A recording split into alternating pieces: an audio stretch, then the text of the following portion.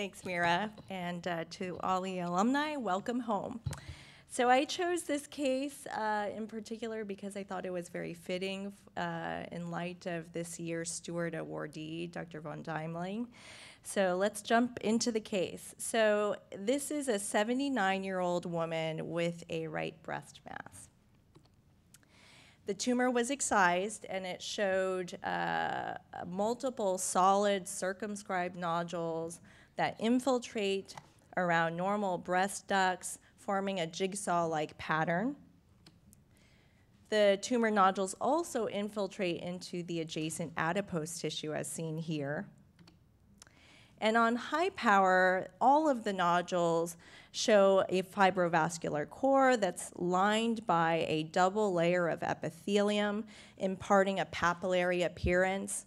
The epithelium consists of columnar cells with abundant pink cytoplasm, intermediate-sized bland nuclei with small nucleoli and very little mitotic activity. And what is very striking about this particular tumor is the fact that the nuclei seem to be apically located away from the basement membrane, imparting the appearance of reverse nuclear polarization. So immunohistochemistry was performed, and it showed that this tumor expressed low molecular weight cytokeratin 7, high molecular weight cytokeratin 5/6, and lacked p63 myoepithelial staining consistent with an invasive carcinoma. This tumor also lacked ER expression along with negative PR, HER2, and androgen receptor. And the tumor also showed focal GCTFP15 and more extensive mammoglobin staining consistent with a breast primary. E-cadherin highlights the lateral membranes with absent apical and basal staining, suggesting that the epithelium is indeed polarized. And MUC1, which highlights the apical membrane, confirms that the nuclei are indeed located in the apex of the cells. So based on the unusual histologic and immunophenotypic findings, we diagnosed this tumor as solid papillary carcinoma with reverse polarity. So only 37 examples of this unusual lesion have been described in the literature, mostly as case reports and small case series. And the diagnostic terminology used to describe these lesions have evolved over time. It was actually first described by Usabi and colleagues in 2003 as breast tumor resembling the tall cell variant of papillary thyroid carcinoma. Jumped to 2012, Masood and colleagues suggested changing that term to tall cell variant of papillary breast carcinoma. And then now, this year, Foschini and colleagues suggest a third version, solid papillary breast carcinomas resembling the tall cell variant of papillary thyroid neoplasms. But to date, there has been no evidence of an association with thyroid carcinomas in these lesions. In fact, there has been no evidence of TTF1 and thyroglobulin immunoexpression in these tumors. Also, RET rearrangements and BRAF exon 15 mutations, which are common in thyroid carcinomas, have not been reported in these tumors.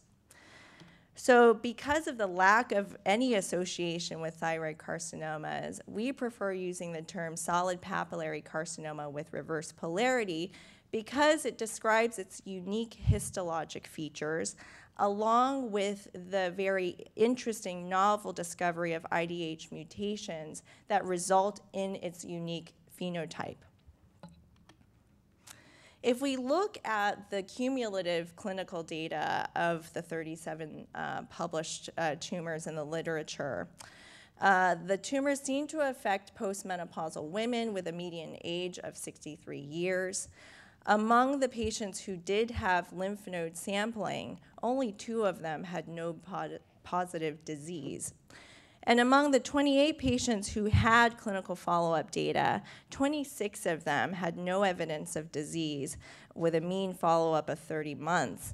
And only 2 patients recurred at 32 and 60 months after initial presentation. So while there is very limited clinical data, this information, along with the very bland morphology of the tumor, suggests that patients with solid papillary carcinoma with reverse polarity have been indolent clinical course.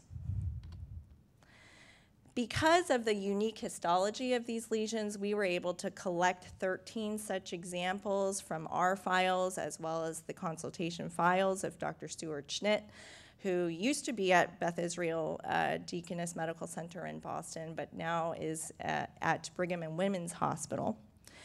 And the tumors all have an unusual immunophenotype.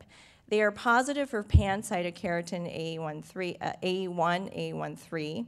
They express both high molecular weight cytokeratins 5-6 and 34 beta E12, as well as low molecular weight cytokeratin 7. And they all consistently lack myoepithelial markers such as P63, smooth muscle myosin heavy chain, and calponin, confirming the invasive nature of these lesions. Approximately 60% of these tumors lack ER expression, and among the remaining 40%, expression is limited to less than 10% of the tumor cells. They've been consistently negative for HER2, and most of the tumors have stained at least focally for GCDFP15, as well as mammoglobin, consistent with the fact that these are breast primary lesions. And although not shown here on this table, all of the tumors have been consistently negative for TTF1 and thyroglobulin immunoexpression. So in summary, solid papillary carcinomas with reverse polarity are invasive, often triple-negative breast carcinomas. We subjected tumor DNA from 13 of these lesions to sequencing, 2 of which were subjected to whole exome sequencing. Another 2 were subjected to MSK Impact, which is our next generation sequencing platform that targets all exons and selected introns of 410 genes. And for 6 tumors in which there was insufficient DNA for whole exome and impact sequencing, we subjected them to snapshot genotyping, which is a multiplex PCR-based assay that targets hotspot mutations in 22 key cancer genes. And finally, in 3 cases in which there was very limited tissue availability, we subjected them to Sanger sequencing of the IDH2 R140 and R172, and PIK3CA E542, 545, and H1047 hotspot residues. And what we found was that 77% of solid papillary carcinomas with reverse polarity harbor IDH2 R172 hotspot mutations. So this is the same genetic aberration that we've seen in gliomas, acute myeloid leukemias, chondrosarcomas, intrahepatic cholangiocarcinomas. Also, 85% of these lesions harbor mutations affecting PI3 kinase, AKT, mTOR pathway canonical genes. And most of the tumors actually harbor a PIK3CA H1047R hotspot mutation. Another 2 showed hotspot mutations in PIK3CA involving different codons, and another 2 demonstrated PIK3R1 frameshift mutations. Of interest here is that 3 of our tumors were negative for IDH2 mutation, but 1 of them harbored a TET2 truncating mutation.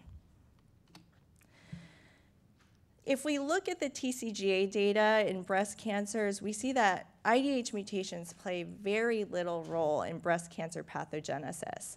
In fact, among 816 samples of invasive mammary carcinomas, only 1 tumor harbored an IDH2 missense mutation involving a different codon than what we've seen in our tumors. And even though IDH mutations have been described in various tumor types, exactly how it causes human cancers remains uncertain. What we do know is that IDH mutations result in gain-of-function enzymatic activity resulting in NADPH-dependent reduction of alpha-ketoglutarate to 2-HG, increased 2-HG then inhibits alpha-ketoglutarate-dependent dioxygenases, leading to genome-wide histone and DNA hypermethylation. Increased 2-HG levels also inhibit TET2 catalytic activity, resulting in attenuation of TET2-dependent demethylation of DNA. So both IDH and TET2 mutations result in similar epigenetic consequences, hypermethylation. And hypermethylation has been shown to block cell differentiation as well as cell survival. So we sought to define whether our samples show DNA and histone hypermethylation, and we subjected tumor DNA from 6 IDH2 mutant and 1 IDH2 wild type but TET2 mutant solid papillary carcinoma with reverse polarity, as well as 2 invasive ductal carcinomas that were IDH wild type. And as you can see here, these are the CPG islands, and these are the tumor samples. And based on epigenetic profiling using the EPIC array, we see global DNA hypermethylation indicated by the sea of blue here, compared to the IDH wild-type invasive ductal carcinomas. We also saw that in IDH2 mutant solid papillary carcinomas with reverse polarity, there is increased H3K27 trimethylation compared to IDH2 wild-type ER-positive HER2-negative invasive ductal carcinomas, as well as IDH wild-type ER-negative HER2-negative invasive ductal carcinomas. We also demonstrated that IDH2 mutations result in the accumulation of 2-HG oncometabolite in solid papillary carcinoma with reverse polarity.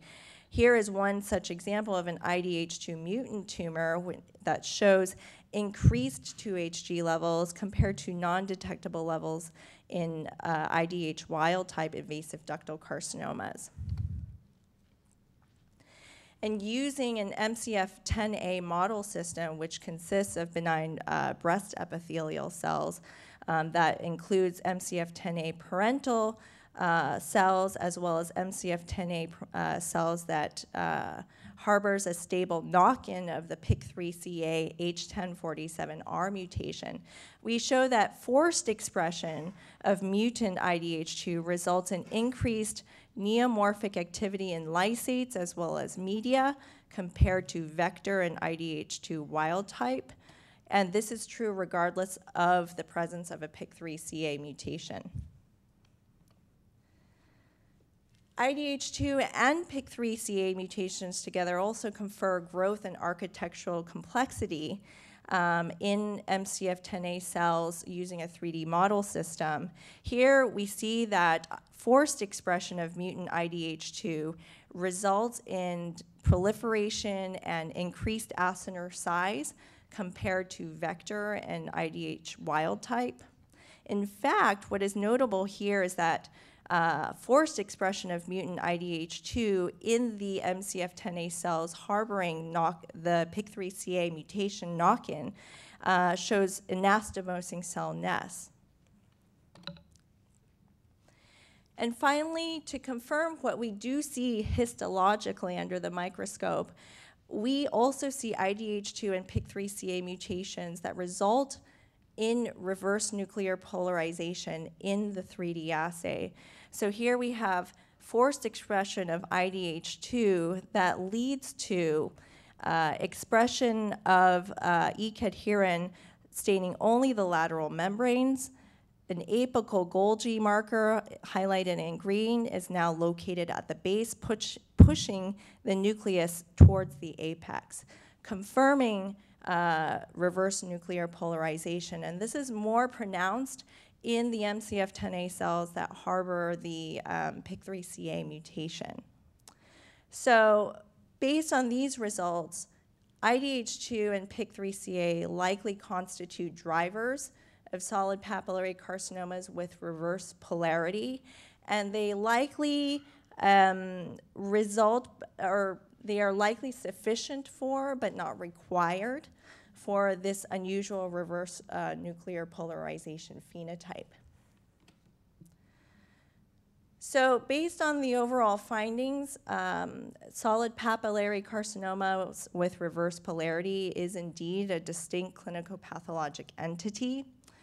These are defined by IDH2 hotspot or TET2 mutations, along with mutations affecting the PI3 kinase pathway canonical genes. This is also the first time in which IDH mutations have been associated with a particular phenotype. This has not been seen in other IDH mutant tumors in other organ systems. Furthermore, detection of IDH2 mutation may serve as a robust ancillary diagnostic marker of these lesions. And while many of the patients with this particular breast cancer subtype follow a benign clinical course, genetic profiling in the few patients that may go on to have progressive disease may benefit from enrollment in clinical trials using IDH inhibitors. So I'd like to thank my many collaborators from our institution here as well as other institutions elsewhere, particularly Dr. Von Deinle, who contributed to the 2HG analysis for this particular study. And with that, I am happy to take any questions or comments.